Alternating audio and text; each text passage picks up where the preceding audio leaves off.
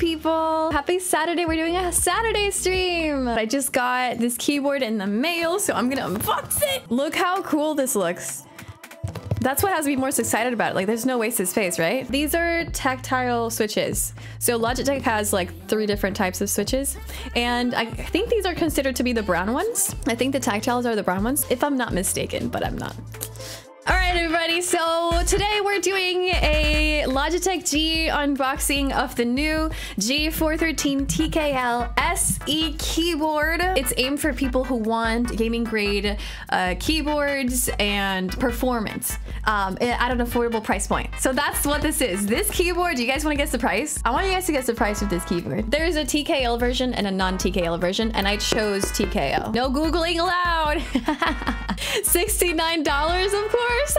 59, 75, 90. Okay, some of you are actually close. I'll go through. So this keyboard is the one I have in my hands. No joke. Is $69. I'm not joking. The other one, the one with the numpad, because there's one with a numpad, is 79. Is 79. And you guys can say what you guys want to say in chat. That's okay. That's okay. I'm sure it's fine. I think sure they won't mind if they ever do rewatch this or I post it on YouTube or something. Hi, YouTube. All right, let's get it open. Oh, I didn't show you guys the box. Here, let's do a quick look of the box. So there's a keyboard. It has a brushed aluminum top case. It is super sleek, very slim. Let's see. Usually it shows like the design of it if it's the TKL, but this is the G413 TKL SE. There is a version with a numpad as well. The back so that you guys can see. That's the brushed aluminum, which we will see. It's wired. So this one's aimed at people who want an affordable keyboard at a good price point, but also want like gaming grade and performance quality without suffering, you know? How do I open this? Hello? Oh, it's a front opening. All right, you guys ready? Wow, you guys can't see anything because there's plastic on it. Let's take it out. Let me take it out of the box. There's nothing in the box other than the keyboard. It is a wired keyboard. There's a little sticker and a pamphlet. All right, camera, focus not on me. Focus not on me. It is very light. This is a very light keyboard. Let me bring up the brightness of my lights so that you guys can see the brushed aluminum. I haven't taken a look. You guys have seen it before my eyes. It is so light and so compact. Okay, let's take this out of the logo. Nice. Here it is. Can you guys see? So it's brushed aluminum. It is very light. It is super compact. That's my first thoughts while just looking at it. And here's what it looks like on the side. I'm gonna get a TKL so that you guys can see it in comparison. But this is a TKL.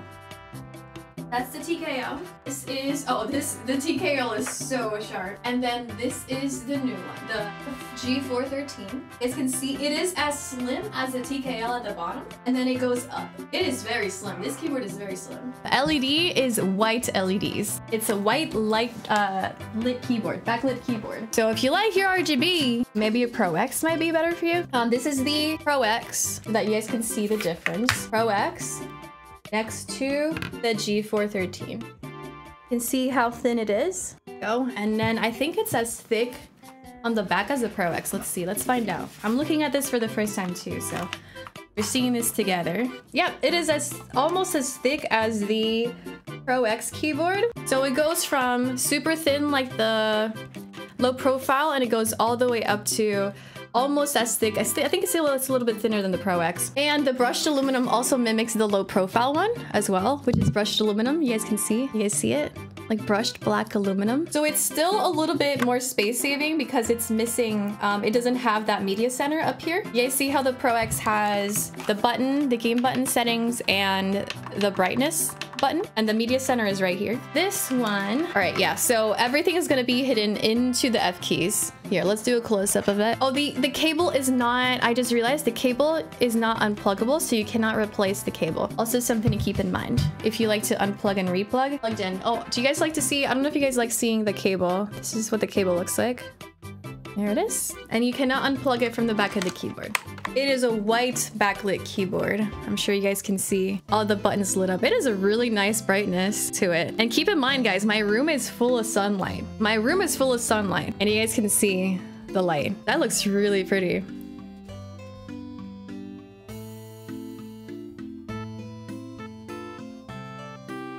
the keyboards don't have a... There's a lot of keyboards that do not have a wrist rest. All right, guys, let's do an ASMR key clicky test. Oh, it's 6 keys for anti-ghosting. Something also to keep in mind. Click test.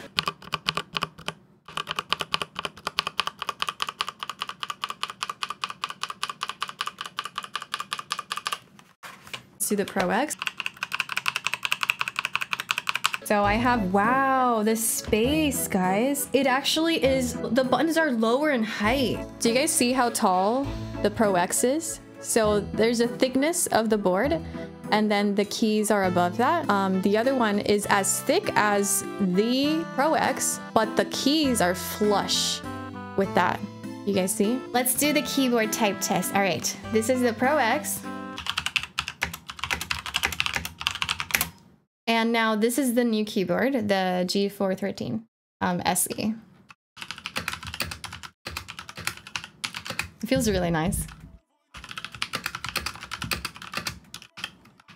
I don't think you can remove the keycaps. I don't think I can remove it to show you guys, but the switch is this one. This is the switch. I will ask and see and find out if you can remove it. Maybe I'm just weak, but that's the same switch. The brown tactile switch is the one that's on this keyboard. I can see it in there. Yeah, it's a brown switch.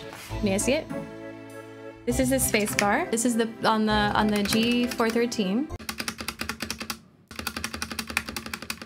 This is the Pro X. There is definitely a sound difference. Something else that I noticed is that the keycaps they have like a texture on top of them. The material is, let's see, the material is PBT. Yeah, the material is PBT, and it's not that smooth keycap.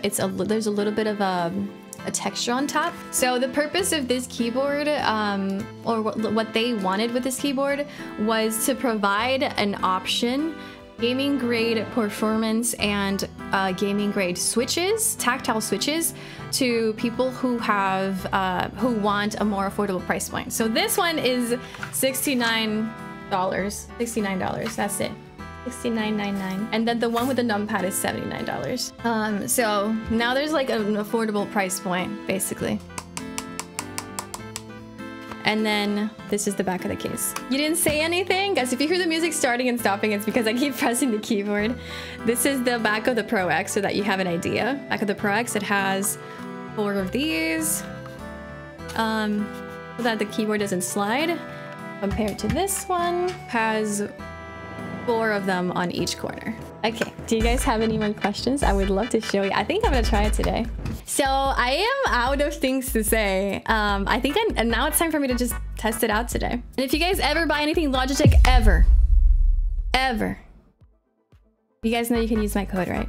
For 5% off. So you take those really nice taxes off, and you help support me too. Here's the code. There. I'm so happy that I'm sponsored by Logitech. I am so grateful. I really am. Like, this is crazy. So thank you. I always thank you guys, because it really comes from the bottom of my heart when I get to do these things, and it's so cool, and I love doing it. So thank you guys for supporting my channel and everything that I do.